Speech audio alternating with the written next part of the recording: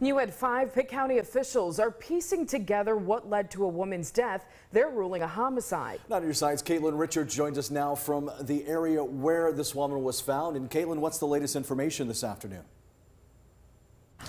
Ken, Angie, multiple deputies and a crime scene unit have been here at a mobile home on the corner of Weston and Highway 33.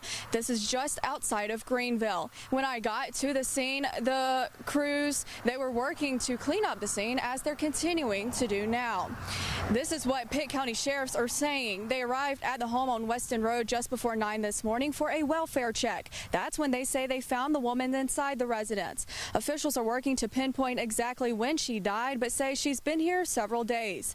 Detectives believe this was not a random act and there is no threat to the area. They do say they have a person of interest. That person is currently in jail for an unrelated case. Her identity is not being released at this time. WNCT will continue to follow this story and will have details as they become available on WNCT and WNCT.com. Live in Pitt County, Caitlin Richards, 9 on your side.